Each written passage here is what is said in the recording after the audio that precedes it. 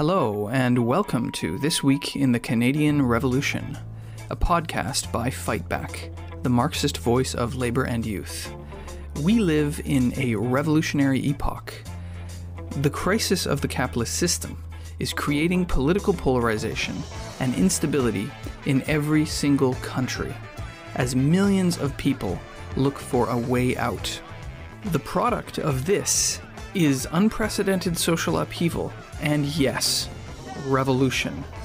Now, we firmly believe that the crisis of capitalism is creating the conditions for socialist revolution. Yes, even in Canada. The point of this podcast is to provide a Marxist analysis of what Trotsky described as the molecular process of socialist revolution. This week in the Canadian Revolution, we are going to talk about the coming recession. The media, the mainstream economists, all the major banks, and even the Bank of Canada are all talking about coming recession. We may actually even already be in one, technically. Don't have the numbers yet for the final quarter of the year. But yeah, the Bank of Canada has been raising interest rates in an attempt to bring down inflation, which is at last numbers we have is 6.9%. And this is very worrying. Obviously, this is could bring on a recession. Recession means bankruptcies. People can't pay their mortgages. Businesses could be folding. Massive job losses. And so, yeah, we are going to discuss this, why this is happening, and what we can do about it, what the working class can do about it. To discuss this issue with me today, I have Fightback editor Alex Grant. Welcome on the show, Alex. Hey, Joe. Good to chat. Yeah. So, in terms of this coming recession, what is the Bank of Canada saying about this? Isn't it a bit weird that they almost seem to kind of want a recession? Yeah. So, like Tiff Macklem, governor of the Bank of Canada, saying that he's more concerned about inflation than a recession, and he keeps hiking up interest rates, and he looks like he's going to get his wish. There's probably going to be a recession pretty soon, and how hiking up interest rates sort of gets us there. That makes everything, well, at the moment everything is more expensive through inflation. But hiking up interest rates makes debt and borrowing much more expensive, makes mortgages much more expensive, and it makes it more expensive for companies to borrow, to invest for economic activity. So all of that leads to a downward pressure on the economy, and yes, a recession. And yeah, so this theoretically, I suppose, according to the arguments of Macklem and other capitalist economists, should bring down inflation. Now, that might seem a bit confusing. So why would that happen? Well, inflation is basically the rising cost of goods. So according to the supply and demand, if you basically have less demand, meaning less money chasing the supply of goods, it should bring down the price of goods. So basically that's the logic of the Bank of Canada anyway. Basically, if you want to put it in layman's terms, it's make you poor. Take money out of your pocket so that you can afford to buy less stuff. And that should bring inflation right down. It's sort of it's almost like a form of chemotherapy. Trying to inject poison into your system to address this disease. Horrible, really. Working class people, we're faced with a horrible situation right now. After a couple of years of pandemic, now the smart, intelligent managers of capitalism, this is the cure for the problem that they are doling out before us.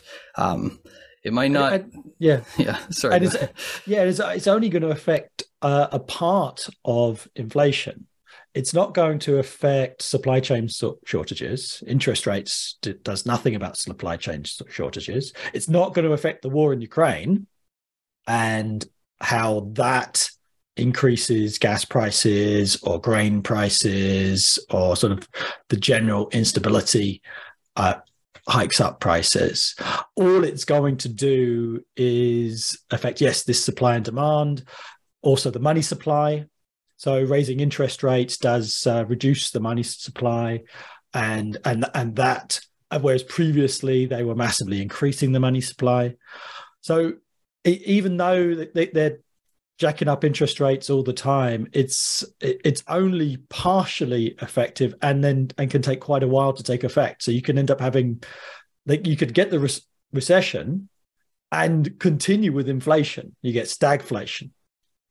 Yeah, that's quite a possibility actually before us. Already the interest rate has been jacked up quite significantly. It's at 4.25%. They just increased it by another 0.5, and inflation has barely been dented. So, we could very likely be saddled with a recession at the same time as we have a relatively high inflation. So basically, everything's more expensive, including your mortgage and other things. Anyway, we'll get into that in a minute. But yeah, maybe it would serve us and the listeners. It would serve us well to go back a little bit, a couple of years, and talk about like how we got here. So yeah, how did we get in this pickle, right? Why is the Bank of Canada basically in many ways sort of forced almost to pursue this policy, or why are they pursuing? It's sort of like their argument is almost like lesser evil. It's like take a bit of pain now to have a little less pain in another way later. But yeah, how did we get here?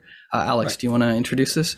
Sure. Well, back in 2019, we wrote some articles saying that the world economy is heading into a slump and a classic capitalist crisis of overproduction. So we wrote that in 2019 before COVID hit. So when COVID hit, you had your classical overproduction crisis combined with the pandemic. So extreme slump, extreme slight crisis in the first months after COVID hit.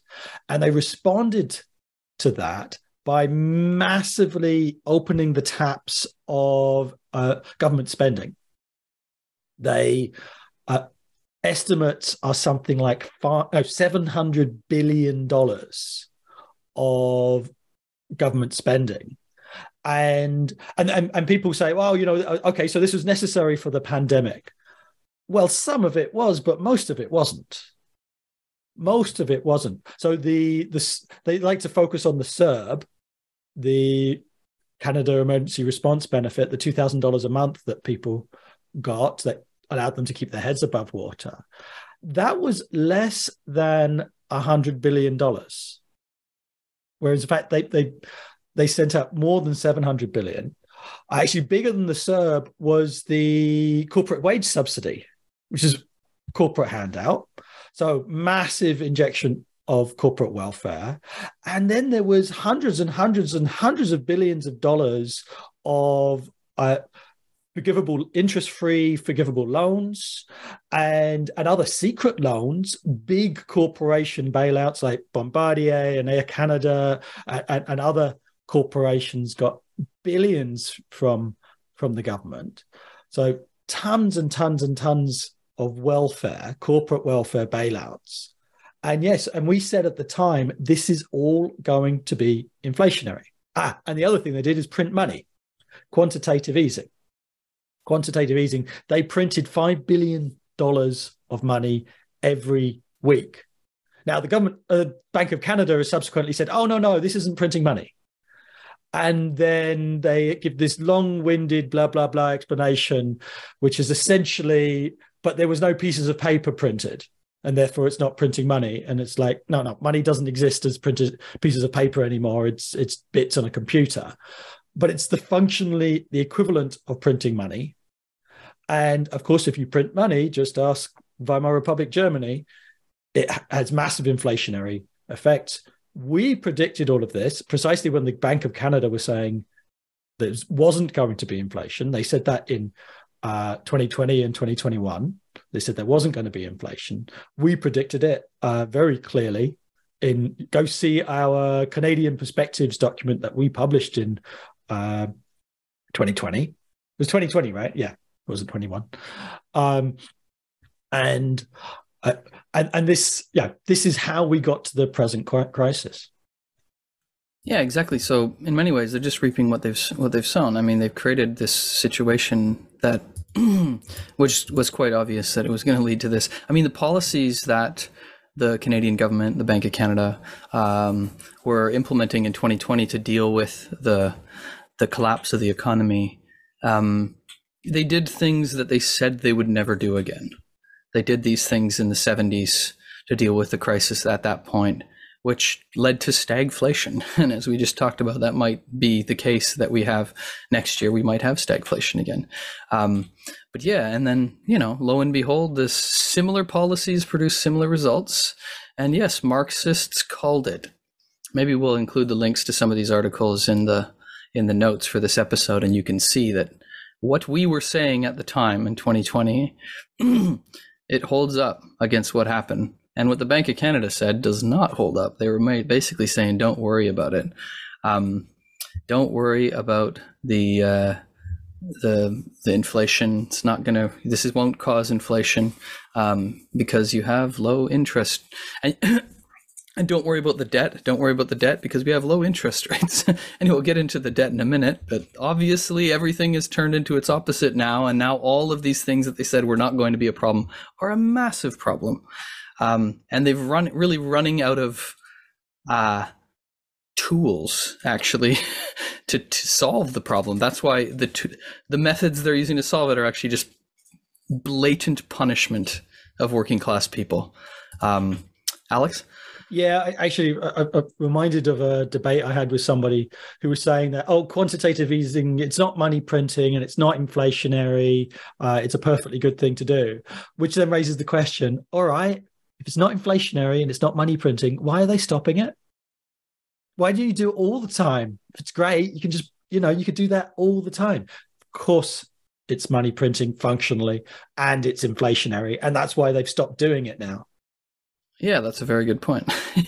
If there is just a magic money tree that you can constantly shake and money falls out of it, why not just always do that? But everyone knows at the end of the day, the material reality has a say that money does not grow on trees and it cannot just fall out of nowhere without having any impact on the economy. And yes, this has led to inflation. So onto the question of inflation. Inflation is a real problem. It's a massive problem. Now, the last number we have is from October, I believe. I don't think they have a November number yet, but it was at 6.9%. So this is down from 8.1% in the summer, but this is just an average, actually. So I think the average isn't actually that useful because in categories like basic foodstuffs like pasta, butter, most meats, rice, a lot of things. Gas is crazy, but basic foodstuffs is at least double the inflation rate. And this is stuff that you, generally speaking, can't go without, right? It's not luxury items you're purchasing or something like that you can maybe you don't need. You absolutely need it, right? So the inflation rate is much higher, and this really, really, really hurts poor working class families here. So yes, the inflation is a problem. It's slowly grinding, and it adds on top of itself, right? So every month, more and more money is going out of your pocket, and you have less and less of a wiggle room in your personal budget, right, for families. So this is a real problem, and so the Bank of Canada is trying to address a real problem that we've just laid out that they caused themselves, and yes, their solution is potentially worse than the problem in raising interest rates. So the interest rate was at, for years, was at a all-time low. It was at, I think, 0.25 or maybe even lower for a little bit.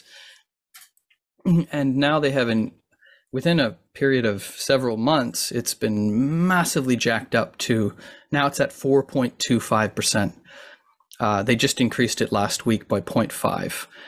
And they'll probably continue to increase it. As Alex has explained, Macklem is not as concerned about undershooting or overshooting the mark. He's concerned about undershooting. So I think that signals that they probably will increase it a little bit more even.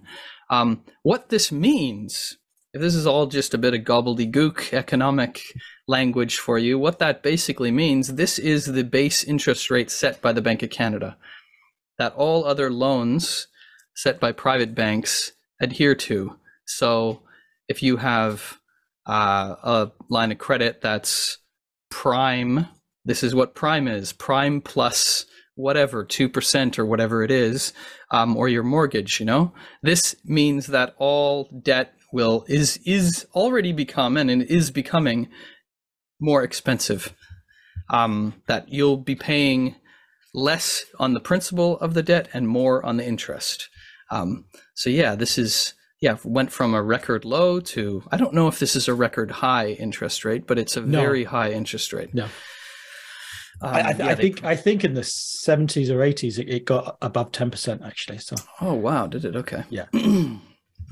So yeah, this, as Alex already described, will quite likely bring on a recession.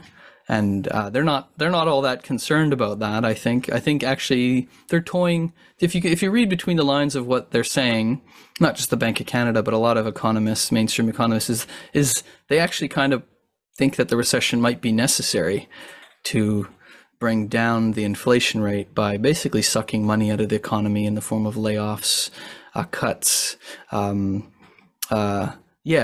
increased debt payments, makes it so you have less money to spend, and therefore maybe brings down the amount of demand, so-called demand in the effective demand in the economy. It sucks liquidity out of the economy, essentially.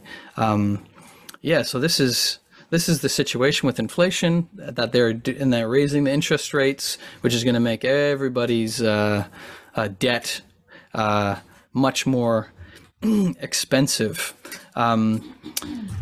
So just before we get into the question of debt, because, is that a big problem? I don't know. Maybe we should get into the numbers.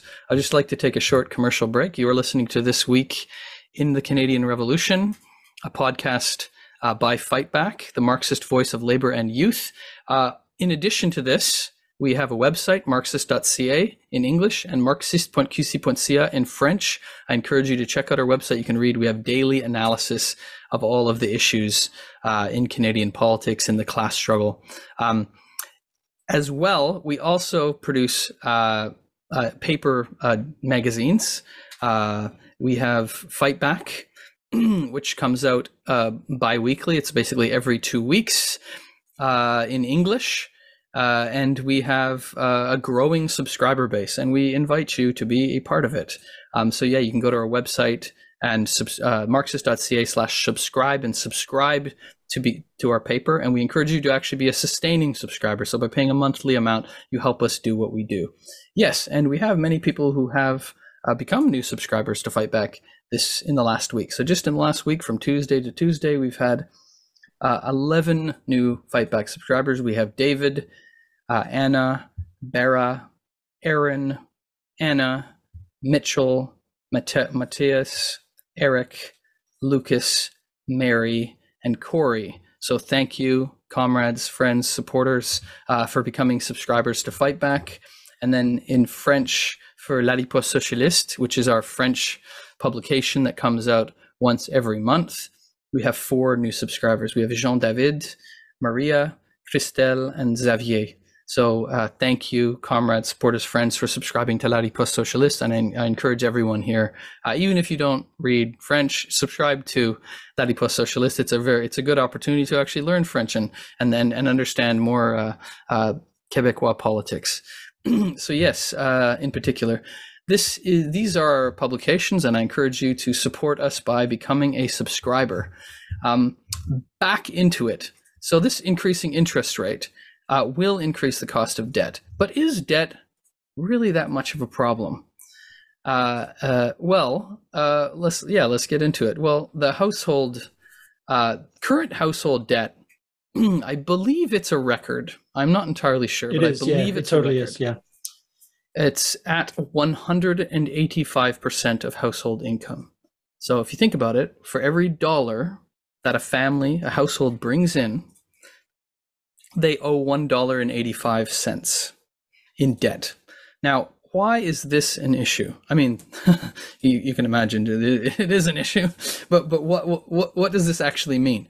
Well, in the 1980s, this was the last inflationary crisis that Canada had. Inflation actually got over 12% for a period of time, and the Bank of Canada's current policy of raising interest rates to bring down inflation is based on this, what they did at the time. And they raised interest rates to do what we've already described, to bring down inflation, suck money out of the economy.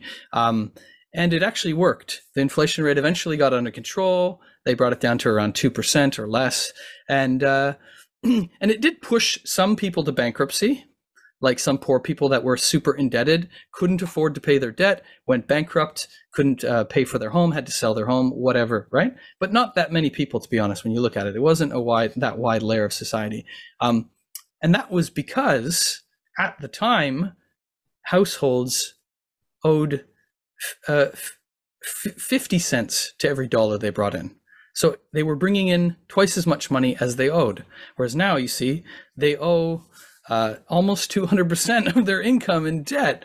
So the situation is completely different. So what this means is the raising of interest rates is going to have a much more dramatic effect. And already, you can read in any, I read some stories in CBC and CTV and other news sources about working class families that they've already folded. They've given up their home. They cannot afford it already, and it's just begun.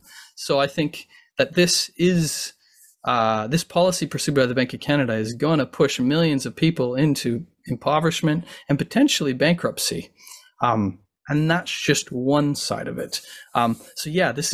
This is the effect of the raising interest rate. It seems like probably to many working class families, just cruel punishment that anyone with in particular, mortgage debt in Canada.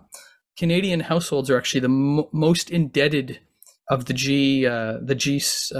believe it's the G8 nations, the main capitalist economies in the world. Canada households are the most indebted, and 2/3 of that household debt is actually mortgage debt, which is $2.1 trillion in debt held by Canadian households.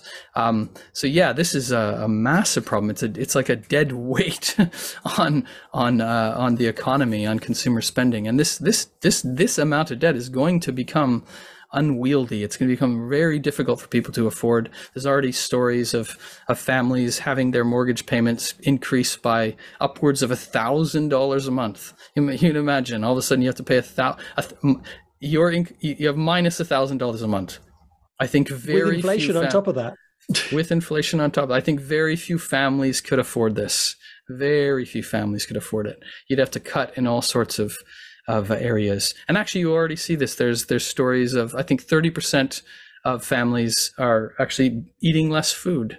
There's stories. There's increased use of food banks. We actually just published our latest paper that dealt with the issue of food banks. There's increased use of food banks, and also from layers of the population that wouldn't normally use food banks, right? You normally associate food banks with the ultra poor, maybe the homeless or something like that, right? But no, this is students and working class families using food banks. And this is in Canada, which is one of the best of all capitalisms. So this is the best of all capitalism. Capitalism isn't doing so hot these days. This is the problem of consumer debt. I don't know, Alex, you look like you want to come in here. Is there anything you have to say about this? Yeah, well, it all compounds, right? So as you said, say somebody whose mortgage was, say, $2,000 a month, now will be $3,000 or even $4,000 a month. And then on top of that, their groceries are, when they were previously spending, say $400 or $500 a month, now they're paying $6,000 or $7,000, so $100 a month on groceries. So that's all going up. So it's extra costs. And then if Tiff Macklem and the Bank of Canada causes a recession, you might lose your job. Could you imagine? Like you probably have trouble, you'd have serious troubles paying for all of these things if you keep your job.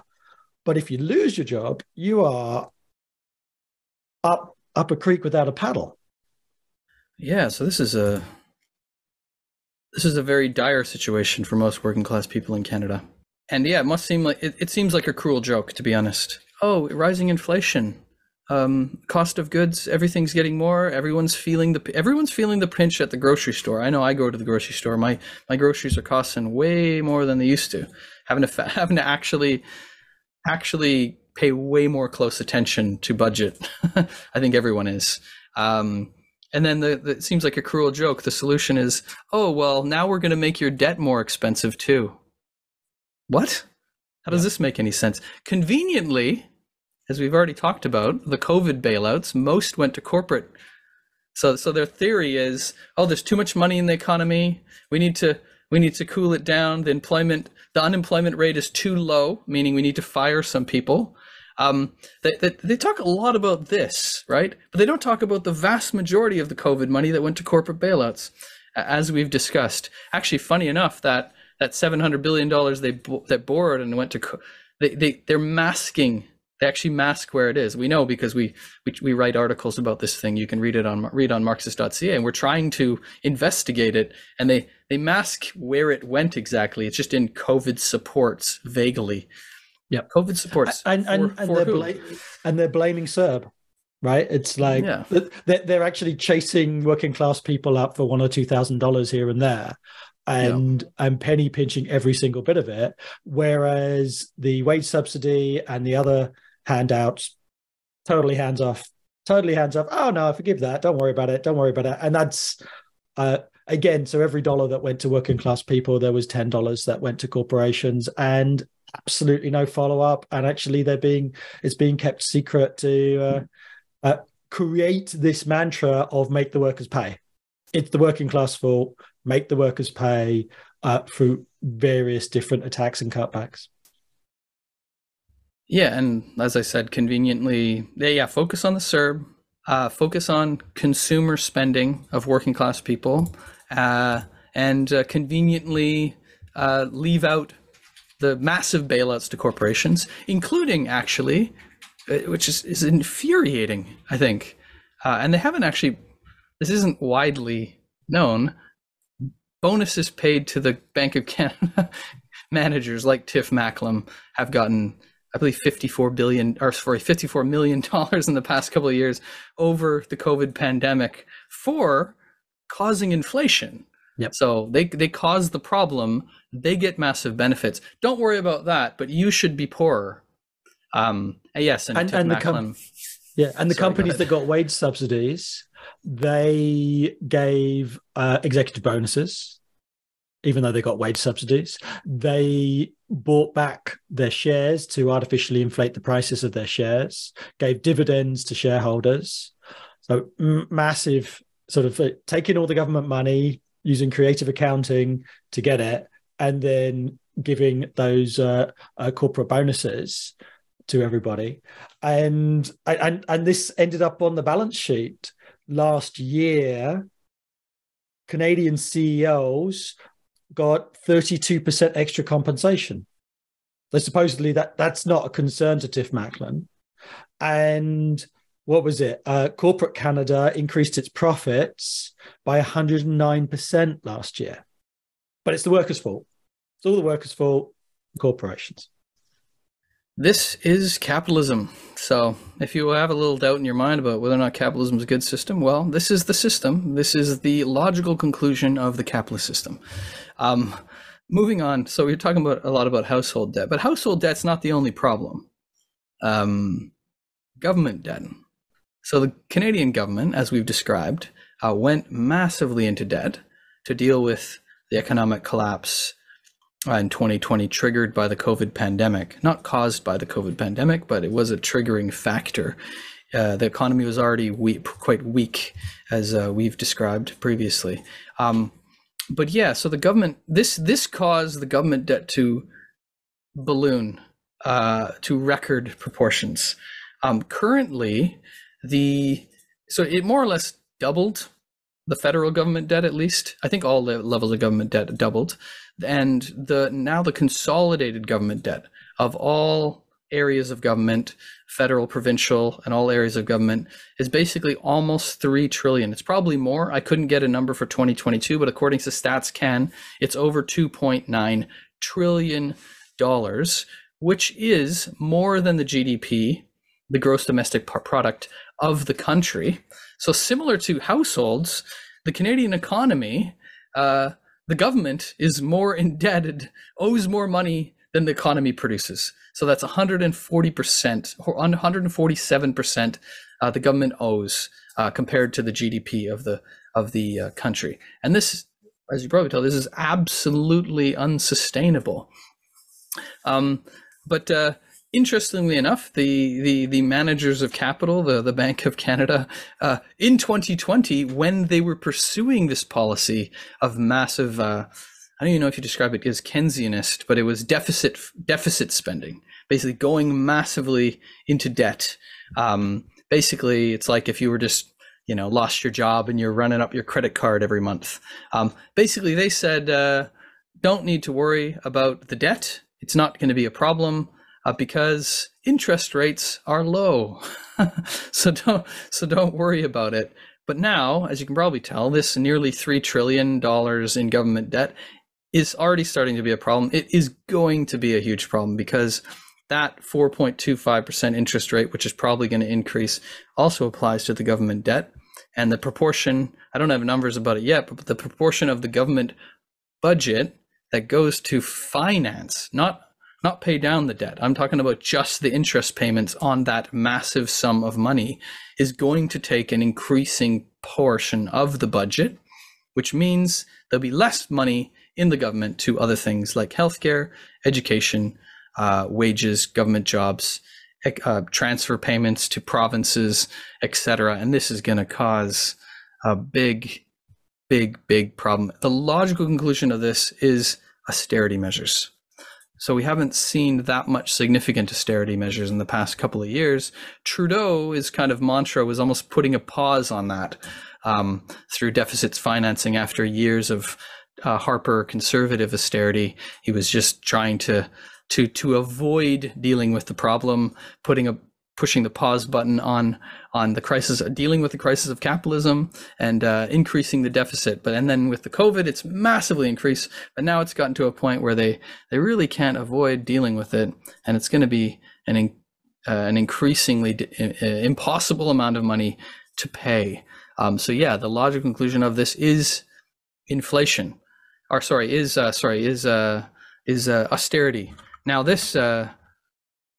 As you can tell, we already talked about how we could be hitting a recession next year. We will, most likely, and could have stagnation with inflation. Now, with also massive government debt, mass bankruptcies, and austerity measures. It's a perfect storm of capitalist misery, to be honest, with little room to maneuver. Normally, Canadian capitalism was a bit more had some fat in the system. They could maneuver a little bit. As you can tell, there's very little room to maneuver here. Massive indebtedness, huge inflation rate has left the government with very little room to maneuver. And so, yeah, you can't avoid the crisis of capitalism. It is coming to bear on all of our lives. So I don't know, I guess don't want to be a downer. There's got to be a solution. Got to be a solution to this. We're confident, we're optimistic, we're Marxists. We believe there is a solution to this problem, which isn't make you poor, like the Bank of Canada says. This is not the solution. So yeah, maybe we can get into a bit of like, what are there solutions floating around out there? Are there people that are criticizing the government for their policy? So yeah, we have, I guess, first things first, probably the person that's made the most noise is Pierre Poilievre, or the new leader of the Conservative Party of Canada, who's made a lot of noise about the inflation. I don't know, Alex, do you want to talk about that? Or? Yeah, well, Poilievre has called it just inflation, and he criticised the government deficits, and he criticised the quantitative easing. And yes, those things did cause the inflation, or part of the inflation, but he's totally silent about the role of corporate Canada.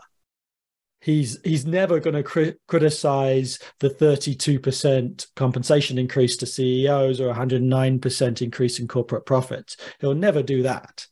And in fact, all he ends up doing is attacking any kind of benefit that goes to workers. And there's this sort of very pathetic little $500 supposedly rent handout negotiated between the Liberals and the NDP, and Poilievre is blaming that for inflation. And I'm sorry, actually, that money is far too modest. It's not going to have a significant effect on the lives of those working class people. And in fact, actually, minimum wage workers are too rich for it.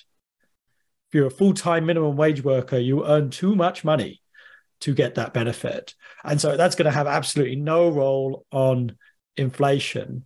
So all Poilievre is really doing is doubling down on austerity.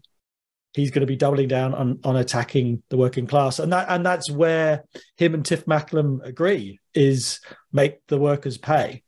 They'll make the workers pay in different ways, but at the end of the day, they make workers pay.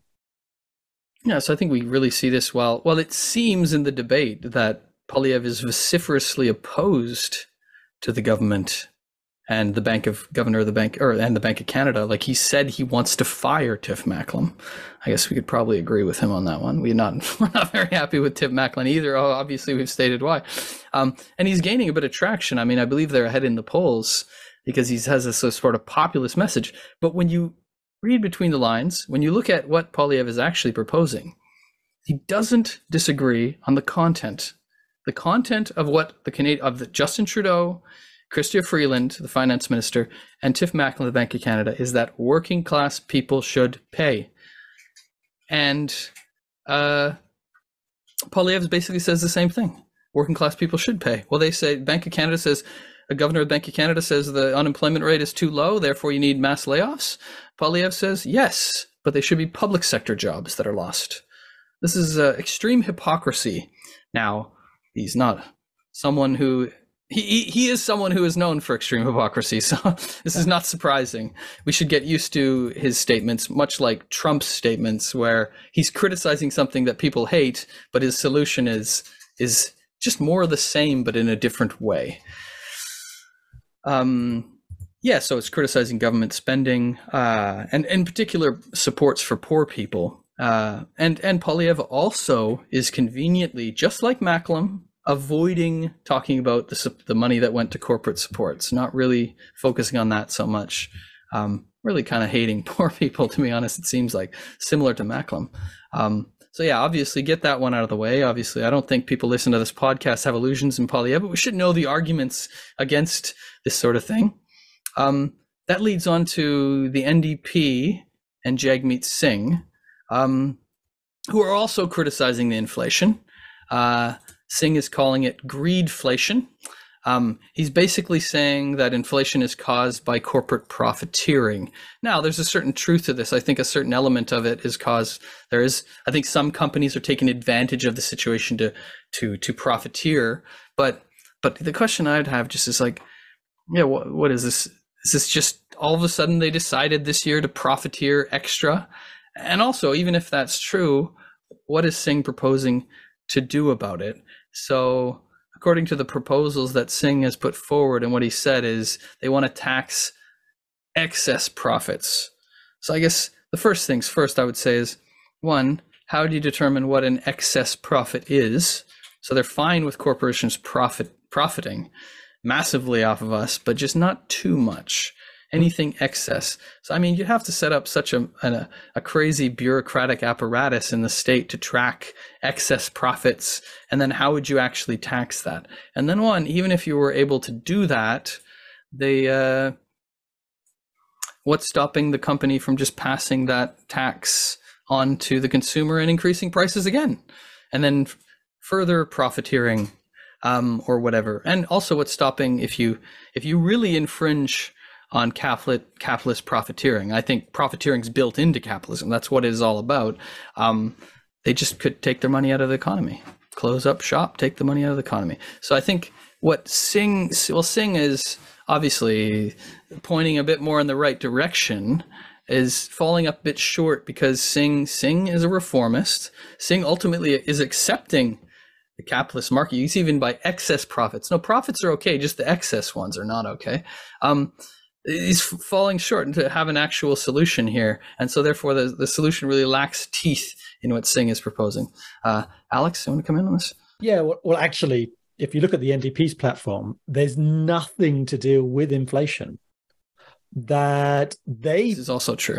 they supported the wage subsidy, which is the main means of corporate handouts. They supported that. Actually, they even put out a press release at the time bragging about it, saying this was our idea and we made Justin Trudeau do this. It's like, it was your idea for corporate welfare, so you should be embarrassed about that, not bragging about it.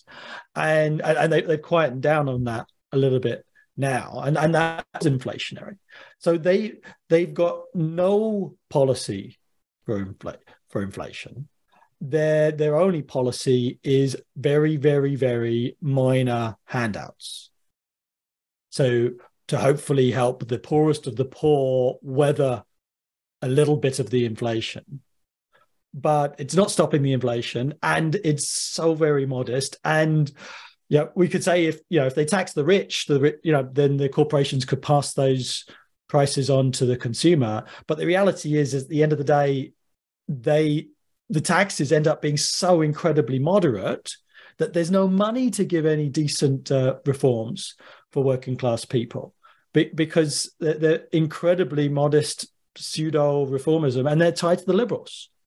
They're tied to the liberals now, and that is discrediting the NDP more and more and more, and it's doing, sometimes they criticize the liberals, and then everybody says, but you're propping them up. That makes no sense. If you criticize them, then you need to vote against them, and you need to propose something that will actually make a difference, will actually end inflation.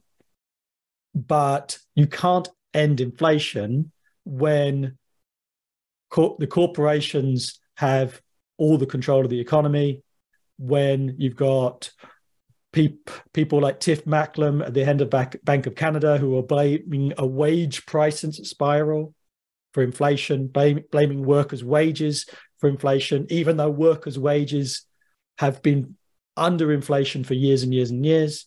Yeah, so the NDP really isn't proposing anything meaningful.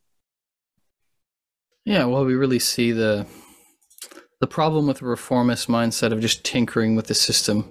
And it's trying to get, I think the argument is like, as far as I can tell from what Jagmeet and others in the NDP say, is people need supports now.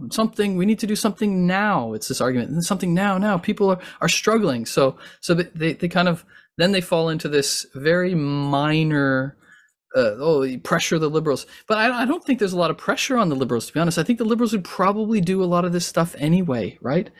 Like even the dental care plan, we talked about it in previous episodes. It's not a dental care plan. And the amounts of money are very small, and they're only earmarked for a certain amount of people, making less money for kids under 12. So it's, again, very bureaucratic. Like if you want to get any of these small amounts of money, you have to, it's means tested. You have to go through a bureaucratic gauntlet to get it. So I think, a lot of what the NDP is proposing, they're stuck in this mentality of like, get something for workers now. And so they're supporting the government and discrediting themselves. And you can see that in all the polls. I mean, they're not going up in the polls. They're not getting there's no enthusiasm behind the NDP. And unfortunately, I think Poilievre has capitalized a bit on this anger against the establishment, and potentially he could, in the next few years, if this situation keeps up, he really could, railing against inflation and calling for the firing of Tiff Macklem and whatnot. So this comes into the socialist solution. It flows from what you're trying to do, right? We're opposed to capitalism. We describe all these problems as a logical conclusion of the capitalist system.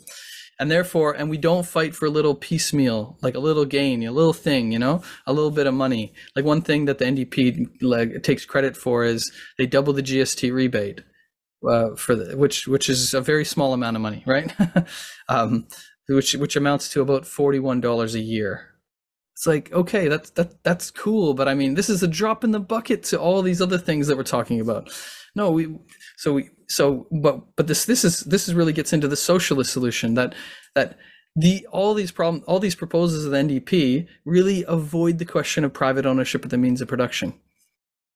These companies are they have a million and one ways of getting around any constraints, right? Passing the increased cost onto the consumers and all this. And so this is why we really need to have a socialist response. Nationalization of corporate, if there is profiteering, nationalization, working class people can control it. Actually, we've already paid for it. We've already paid for it with all these bailouts. Exactly. If capitalism's so great, why did it need to be bailed out in the first place with our money that now we're having to foot the bill for bailing these bastards out? It's funny, when you lend money to people, normally, if I lend you $1,000, I'm going to come back to you at one point and say, Alex, you got to pay me the $1,000 back. But what happened here is these hundreds of billions of dollars shoveled in the corporate coffers, and then they're coming to you and they're coming to us. Working class people say, oh, you need to pay for this. It's a very funny sleight of hand that capitalism constantly does. Oh, we got no money. We gave it to corporations, so you have to pay for that. Well, not if we're socialist. They can't actually describe, or quite often people say, oh, socialism is just stealing other people's stuff, using other people's money. It's like, no, actually, what's happening is currently the opposite, actually, quite clearly. So yeah, I guess this gets into, like I said, we don't want to be pessimistic here. What is to be done, right? What can we do? Obviously, socialism sounds good. We want that, but how can that actually be fought for concretely? How can we fight concretely against capitalism? This relates to the class struggle, which is increasing as of late. I don't know, Alex, if you want to introduce this point. Yeah, there's been more and more strikes, and inflation causes strikes. That in the past, union leaders would negotiate a 0 or 1% wage increase when inflation was 2%, and people didn't like it, but they kind of shrugged their shoulders and go, all right. But when inflation is 6, 7, or 8%, people will not take a 1% wage increase. They just won't. And so that's why you're getting more and more strikes. Actually, in Britain, there's a massive strike wave now.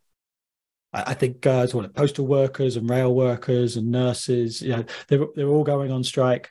So there's a massive strike wave in Britain, and there's been an element of a strike wave in Canada. It's early days yet, but the most notable one was the Ontario education workers organised with CUPE that originally were asking for 11% annual wage increases, which would have allowed them to keep their head above inflation and get a little bit of catch up for money they've lost in the previous decade. And so there's going to be more of that and more of that and more of that. And so the first way you fight against this crisis is by union militancy, by labor militancy, demanding that wages keep up with inflation. And then if you're getting austerity coming on top of that, then there needs to be strikes and mass mobilization against those cuts and austerity and those job cuts too in the public sector. So that's, you've got to fight, but you also have the leadership that is willing to fight. Yeah, well, that's related to what we're trying to do here. So the class struggle is a fact. The class struggle is not something created by Marxists or revolutionaries. It is created by the capitalist system. And as you can probably tell from all of the things that we've described, this is leading to an increase in class struggle, strikes, union conflicts. It's leading to there's a wave of unionizations in the U.S. that's taken off. I think it's over 260 Starbucks that have unionized, and they've gone on strike too. This is all connected to this, the working class kind of waking up after a long slumber. And there's been many key strikes, and this strike of the CUPE education workers in Ontario that we followed closely was one of them. A fantastic, inspiring strike, 2 days of a legal strike, defeated the Ford government. You saw Ford; he was almost a changed man. He was scared after. Shows what 1 ounce of leadership can do. And yeah, forced for the first time ever a government to retract the a back to work legislation that had been that had been implemented previously. And I think that this is just the beginning of this. This is just the beginning of increasing working class struggle, because inflation, as we've talked about previously, we've written on it. We have many articles. Maybe we're going to share some in the show notes, in the notes for this podcast. Inflation leads to class struggle. As Alex was describing, all these trade union contracts, the whole negotiations is just plagued with conflict because there can't be any agreement. The working class doesn't want to accept what is essentially a decrease in real wages, and the capitalist doesn't want to pay a huge wage increase, right? So yeah, this is the essence of the class struggle. It's a struggle over some basic, a basic question of wages for the workers. And yeah, this is really the bread and butter of the class struggle. And through this struggle, I think workers start to learn and start to relearn the militant traditions that in some ways have been lost, actually. You need to fight to win. There's a saying in Quebec, "Seul la lutte paye," only the struggle pays. I like it. It's like you gotta fight to win, right? You have to go on strike. You have to, I know some people say, "Oh, but a strike's disruptive." I'm like, that's the point, actually. Mm-hmm. You disrupt, you shut down the system. Ultimately, you stop capitalism from functioning, and you show who the real power is. But yeah, as Alex has said, and I think actually, just first things first, that this struggle could also be on against austerity measures, because you could have layoffs in the public sector, wage cuts, compressions to deal with this massive government debt that we've talked about. Could be on the provincial level, could be on the federal level. But yeah, we don't know exactly. But obviously, the situation is pregnant with possibilities for class struggle, as working class people really can take no more. And I think many people are being pushed to the edge of this now. So yeah, class struggle is inherent in the situation. Is a very progressive thing, right? Obviously, it's not all negative. The good comes with the bad. Is that working class people realize that capitalism doesn't serve them anymore, and they start to fight back. But yeah, that being said, as Alex talked about, this class struggle needs leadership, and this is the role of Marxists. That Marxists need to help workers relearn those lessons, learn the lessons of past struggles, and learn ultimately not just how to fight for better wages, but how to do away with this system once and for all, which is creating so much misery, right? And how to fight for a socialist future. Alex? Yeah, and the need for socialist leadership in the labor movement is absolutely vital. So we had a fantastic illegal strike, potential general strike against the back to work legislation and notwithstanding clause, and so a really resounding victory there against the legislation. But because the leadership of QP and leadership of the labor movement does not have a socialist perspective, does not view capitalism as an unjust system that needs to go, and they're always thinking, oh, what is possible under capitalism, then they proceeded to sign a contract that only gave the workers $1 when they were asking for $3.25, only gave the workers $1, and then proceeded to do a massive demoralization campaign amongst those workers to get them to sign that sub-inflation wage cut deal. Anything less than $3.25 is a wage cut. That's what our comrades were saying. And that's why you got to link the struggle for day-to-day demands with the struggle for a socialist society, which is the sort of real solutions to inflation. Like, we got to strike for wages above inflation here and now, which give the workers the understanding of their own power in defeating the capitalist class.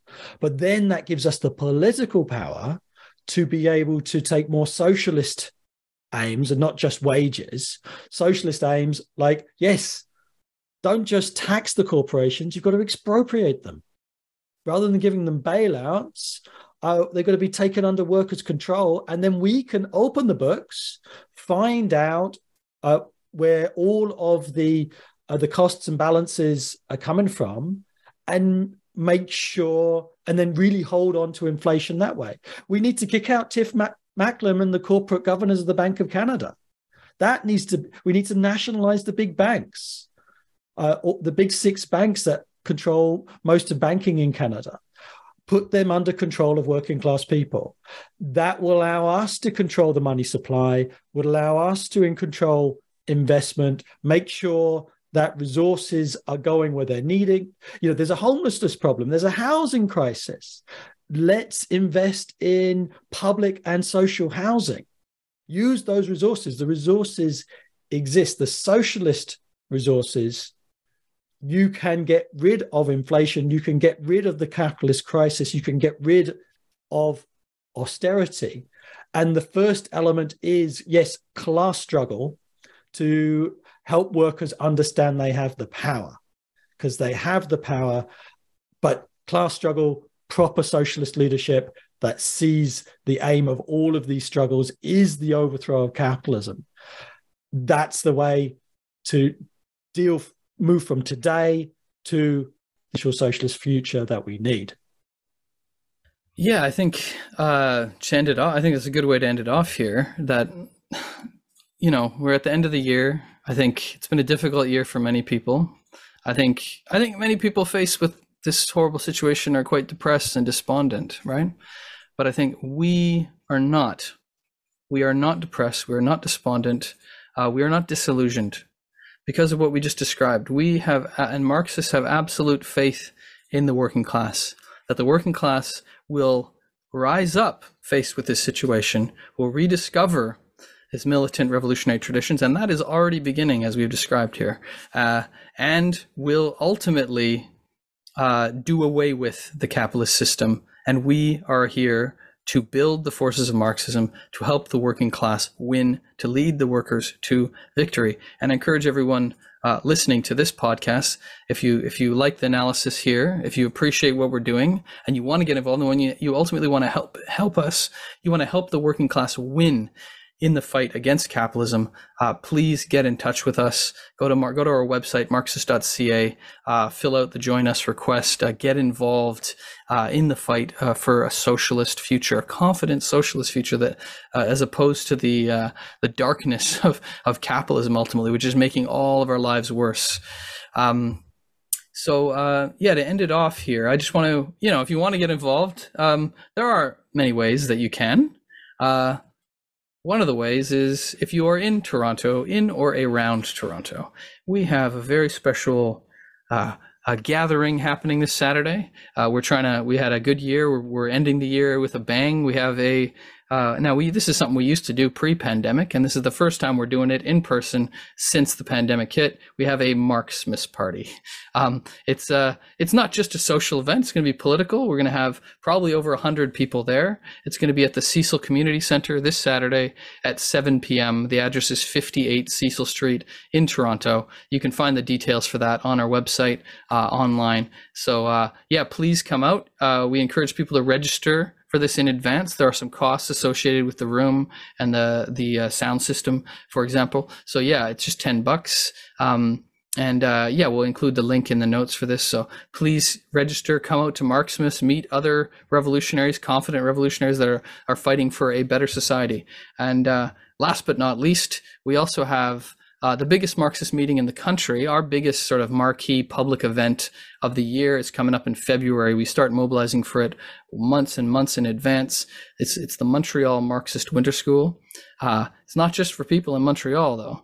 It's for people all over the country. Even if you're in America, if you're in the United States, you're listening to this, we have international guests. We have comrades coming up from our sister organization, Socialist Revolution in the US. And, it's going to be, so the winter school, the Marxist Winter School is going to be on the weekend of the February 18th and 19th. There's already almost 150 people registered for this thing. We'll have hundreds. I don't know how many. We're aiming for 500. I don't know if we'll get there. We'll definitely probably get over 400 people registered. You should be one of them. We got people coming in from British Columbia, Alberta, all over the prairies. We have a couple of buses booked coming from Toronto. If you're in Toronto and you want to come, you can take the bus with us and you can register for the winter school. You can see the list of presentations, which the theme is on building the Revolutionary Party, which is connected to what we were just discussing. We need to build revolutionary Marxist leadership in the movement to help the workers win. And the whole weekend is going to be dedicated to this question. And you can see the list of presentations, and you can register for the winter school online on our website at marxist.ca/school. So please register for the Montreal Marxist Winter School and help us build the forces of revolutionary Marxism so we can build an organization that can help the working class win in the class struggle against the capitalist system.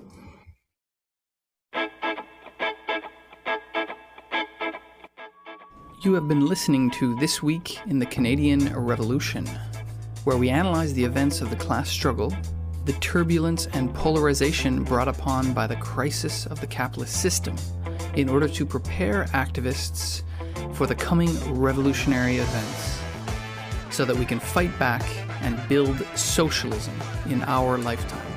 You can find us at marxist.ca, and we will be doing this podcast every week, so we hope that you tune in again.